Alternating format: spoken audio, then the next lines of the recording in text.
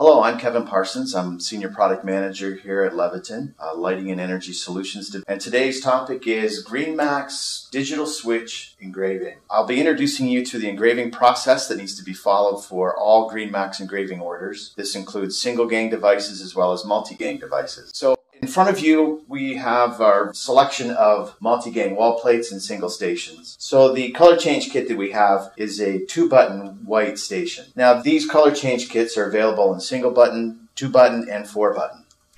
To facilitate the engraving process, we've created some PDF forms that need to be filled out and submitted for engraving. The first form I'm going to introduce you to is a form that would be used for a single gang device. Single gang device is available in multiple colors: white, black, light almond, gray, ivory, and red. These can be ordered with a contrasting color of lettering. They can be white or black. And all of these choices can be filled out on the form and selected on the form. It is imperative the electronic form be filled out completely with all information. One form is required for each individual single gang device. If you have a multiple gang device, let's say perhaps 2 digital switches that were going to be mounted and installed at one location, you need to fill out 2 separate forms to cover the information on the buttons. The wall plate will require a separate form that we'll talk about in a second. Back to this single gang form. There are areas on the form that need to be filled out for contact information, your name, how do we get a hold of you. You can put your email address in the contact line. You can put your phone number, however you would like to be contacted in case there's questions on the forms that we need to clarify. Please complete the bill to information. Standard information required: name, company, address. The project information is collected on the right-hand side of the form. It's very important that we have a project name and then an order number that we can tie all of this together before we ship it. The shipping information is critical as well. The name of the job site, the company that it goes to, or the contact at the company, that should be filled in the ship to information. If it's the same information as the billing address, then simply check the checkbox and we'll use the bill to information for shipping. Now, since one form is required for each and every device, an individual device, you can select by checking one of the checkboxes for the button configuration that you're ordering. On the left-hand side of the form is the space where you would check for the single button device. The middle device is the 2-button, and of course the 4-button on the right-hand side. You'll notice the location of the engraving that's shown on these diagrams. If a single gang wall plate is required, please fill out this form completely in the designated locations. You'll note that on the wall plate you're allowed 2 lines of 12 characters each.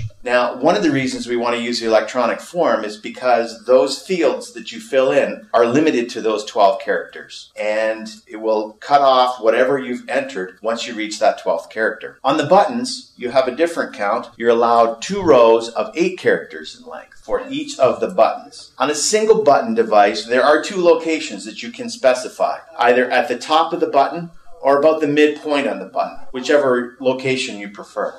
On the 2-button device, you get 2 rows of 8 characters each for each button. So you know if there's 2 sets, that would require 4 lines of information being filled out in those cells to the bottom right on the form. And of course, on the 4-button switch, you would have all 8 rows filled out if you were looking at 2 lines of information per button. These forms must be completed, saved individually under unique names, and then attached to an email to be sent into customer service if that's the way that the order is being placed. If you're on another larger project that has a project manager here at Leviton, then you submit these completed forms to the project manager and they will arrange for ordering. So I have a wall plate assembled with the color change kit white 2-button. I also have a 2-gang setup with 2 2-button switches mounted to that wall plate. Also on the table, 3-gang, 5-gang, and a 6-gang wall plate. If your project requires that, then we have another form that must be filled out and submitted. This is an automated PDF form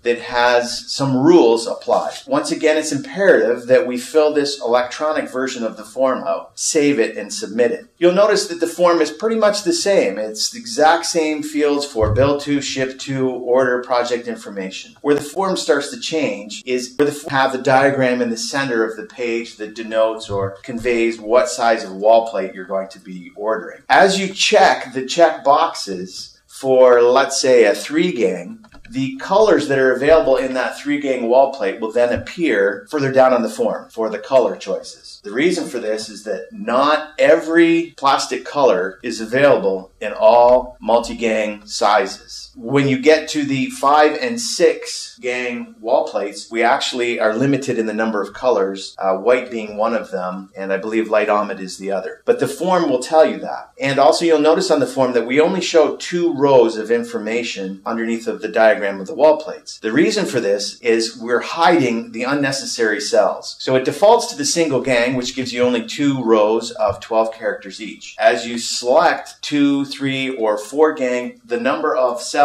for information expands, increases, and the colors will change accordingly. So for each multi-gang wall plate that you have to order, you need to complete one of these forms and submit it. As you check that checkbox as well, the part number on the part number key will change and update itself to match what you've selected. And this is, once again, another rule that helps to make sure that you're ordering the correct GreenMAX multi-gang snap-on wall plate. Complete the form, save it as a unique number. Make sure that if you selected a 6-gang wall plate, you have also submitted 6 individual forms for the button engraving information for those individual devices. Make note of this on the notes line. Make sure that you are identifying the relationship between this form and the 6 individual forms that are associated with this station. If all of this information is completed and entered accurately, you will have satisfactory experience with our engraving process. Any mistakes, we're going to engrave it exactly as you filled it out. So be aware that you need to be accurate and complete, and all things will go well. That completes the overview of the GreenMAX engraving process. 1 form per device. Multiple stations have a unique form. Fill it out electronically. No handwritten forms will be accepted. We will reject those. All the GreenMAX engraving forms are available on the Leviton website at the address shown on the screen. Thank you for your time.